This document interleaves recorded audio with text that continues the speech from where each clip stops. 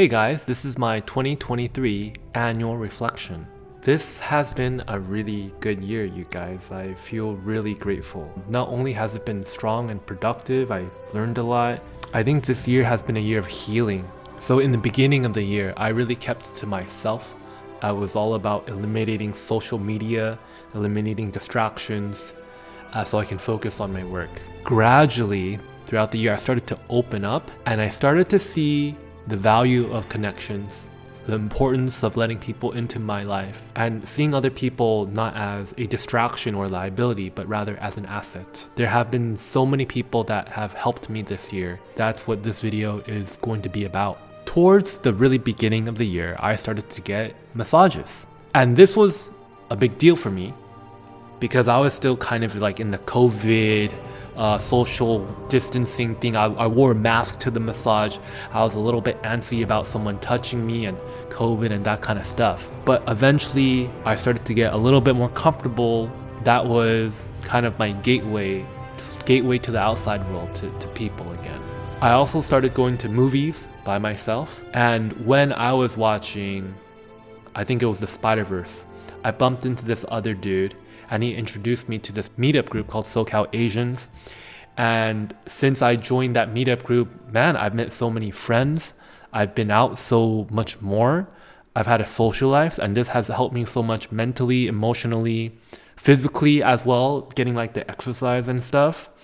This is very cool. We wish you a Merry Christmas!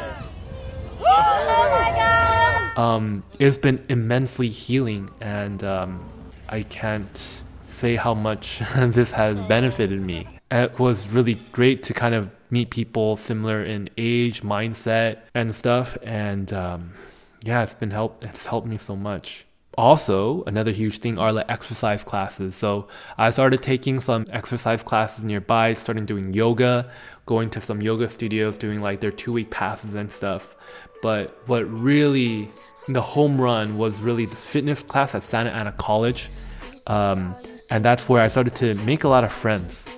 And it wasn't just a workout class. I got to build relationships with people, you know, and that was really cool. Eventually, we even did stuff like play pickleball together. We did a little bit of archery. I think that has been one of the things that have benefited me the most mentally, but I kind of like worked myself up there one step at a time.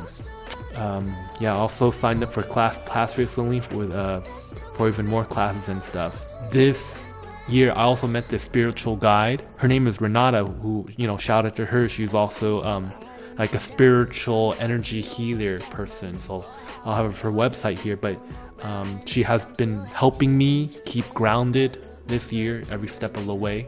So definitely thank you for the universe, you know, sending someone my way. I think a big breakthrough this year is allowing myself to spend money on myself. Not like exorbitant amounts of money, but like if I want to buy a shoe, you know, if I want to buy a pair of shoes or take a yoga class or buy a burrito or some food, you know, I try to not let myself feel bad.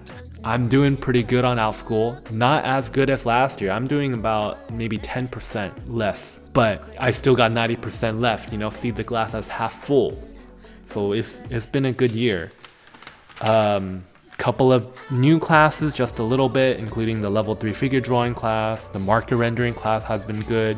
The digital painting class has been good. Also got the fantasy art camp. I think a huge notable development, a huge theme in 23 were the ancestral tenets. Sleep, eat, move, shield, connect, cold, sun, fight, and bond. So I've been very intentional about stepping on grass more, going outside, getting sun, sleeping earlier, and most importantly, I think bonding with friends and family. That's definitely something I've been lacking these last couple of years with COVID and the quarantine and everything. Also did some meditation classes this year, trying to develop that habit again. Went to the Korean spa, and that was really fun, a nice retreat for myself. Got a new monitor for my setup, upgrade things a little bit. YouTube has been okay. It's definitely been developing. I spent a lot of my time on this art careers video, so many months, so many hours. And honestly, it did not do that well. But just recently, the algorithm is picking it up a little bit more. So who knows, maybe I'll end up doing good. I've had some videos that at first did not do good the first couple of months, and all of a sudden it kind of picks up. The marker video is just doing pretty good. And I had a variety of YouTube shorts with varying levels of success. Been learning Vietnamese. Okay, that's been a huge thing where I basically paid someone to talk to me and be my friend. But you know, I realized it was so much more than that. It started giving me confidence because I could go to my friends in the meetup group and speak Vietnamese. I started using Duolingo and became a daily habit, and it kind of strengthened my brain and got me to do something that was uncomfortable and new. And I want to keep doing uncomfortable things, get outside my comfort zone and get stronger and more resilient that way. Also been doing a lot of archery this year. Started picking that up at this company retreat with my dad, and then started doing archery by myself, and that has been so fun. Woo, we just got a bullseye. Check that out. Yes. So conclusion, I feel like this year is starting to conclude me mourning the pre-COVID life that I used to have in Florida. I feel like I'm finally starting to step into the present. I'm surrendering to where I am right now, and I'm allowing myself to live my life. 2024 goals. I want to keep moving forward. So one of my goals is boxing. This has always kind of been my dream. I think I want to start doing it this year. I'm in much better physical shape. I want to do marketing, improve my marketing of my classes. So I want to read Alex Hormozi's book. Maybe I can allocate like 10% of my budget to some marketing, and I can learn and improve my business that way. And number 3, I want to learn more of the AI stuff. So I want to spend at least 20 hours on each topic: boxing, marketing, AI, and maybe I want to learn a little bit of coding and 3D modeling as well.